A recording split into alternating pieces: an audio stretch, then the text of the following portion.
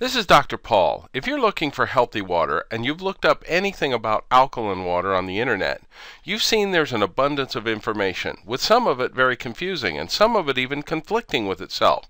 Why all the buzz about alkaline water when it's only one of the things that helps make water better for you? It gives you better benefits of drinking water. So let's talk a little about pH water, or water pH.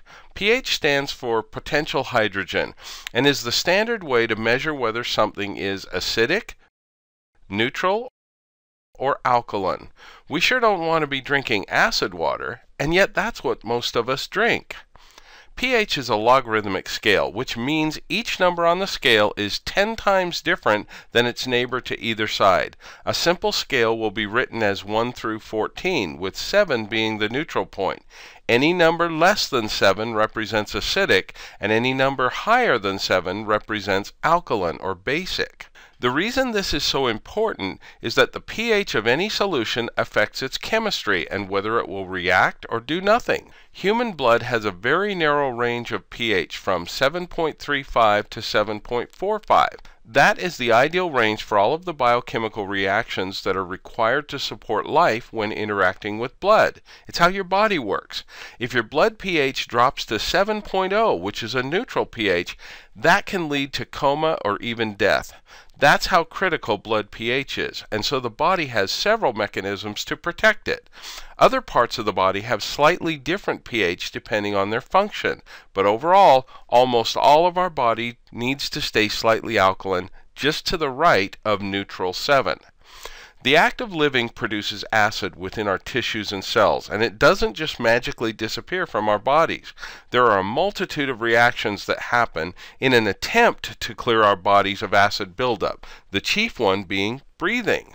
Did you know that with every breath you expel acid from your body? It's called CO2, carbon dioxide, and it transfers from your blood to your lungs, and you breathe it out. Your kidneys also help regulate blood pH, and therefore body pH. The urine your kidneys create is manipulated for pH as your blood is filtered through the kidneys. Most people have slightly acid urine in the morning, pH 6.5 to 7.0, and this is a means to eliminate more acid from the body that has accumulated through the night. Eating alkaline foods, or should I say foods that cause alkaline reactions in the body, has been shown to help keep the body alkaline, but it's not nearly as effective as the breathing mechanism is. So now we get to the idea of alkaline water helping the pH balance of the body. The debate continues about bottled water versus tap water.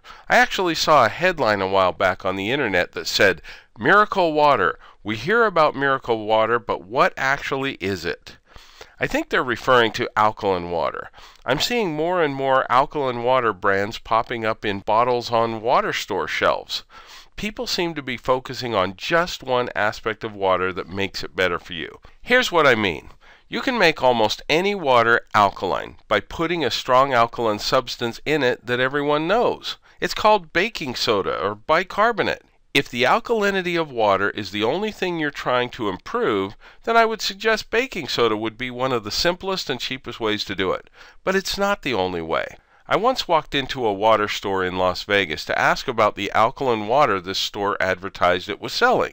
As an interested customer inquiring about alkalinity, the owner told me he had alkaline water machines in the back, but that the bottled water shelf life of the alkaline water wasn't long enough so he could sell it that way. He's right. The alkaline water produced by a machine lasts only a few days at best, but a superior water ionizer will do far more than simply make alkaline water. Then he directed me to bottles of water he had in a small fridge that he said he made using coral calcium. They would keep alkaline for weeks, and that's often how long he said it took him to sell them. I knew exactly what he was talking about.